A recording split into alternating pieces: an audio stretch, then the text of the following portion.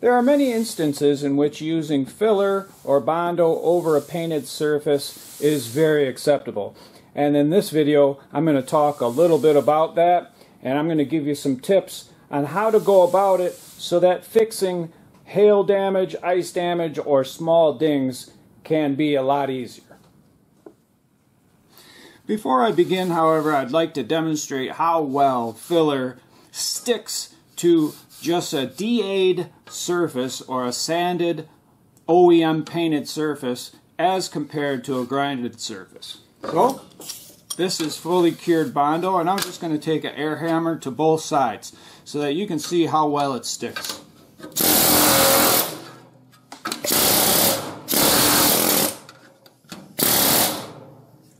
So it did chip off right here, and it didn't chip off here. And even if I take a chisel to that, that sticks very well, and that sticks very well. So to me, it sticks very similar to both surfaces.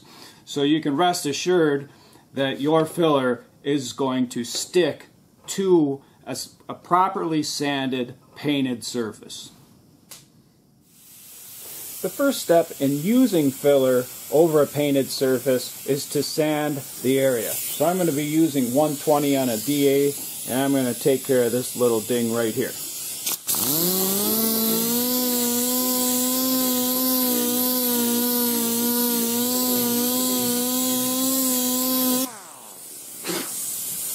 And that's good enough right there. I'm just going to get the rest of that with my finger. And some sandpaper. I'm going to mix up some filler, and I'll be right back.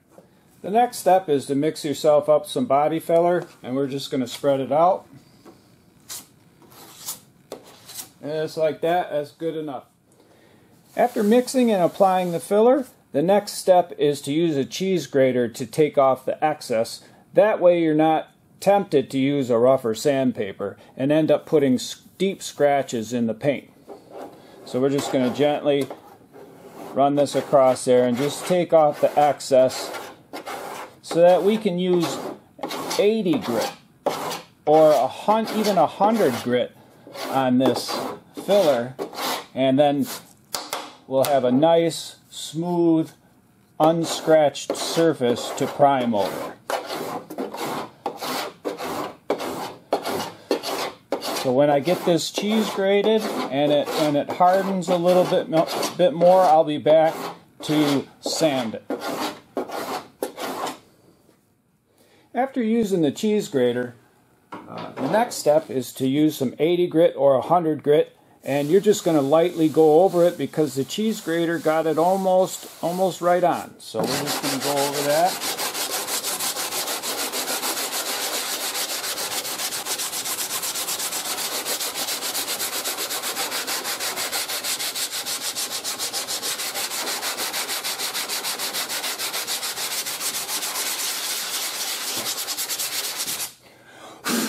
And now it's super close. It's down to 80 grit, but I'd like it a little bit smoother before I prime. So what I'm going to do is just use a DA with some 100 grit.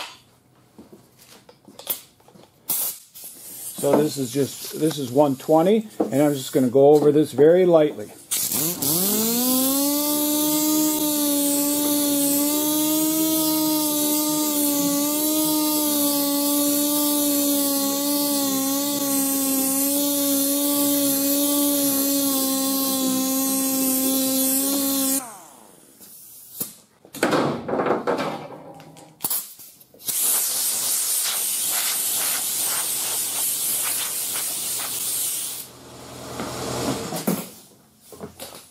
And that little ding has been taken care of without grinding it down to bare metal. So if you had hail damage and you had these little dings all over the hood, this would be the way to repair it. I hope you enjoyed this video on whether or not you can use filler over sanded OEM paint.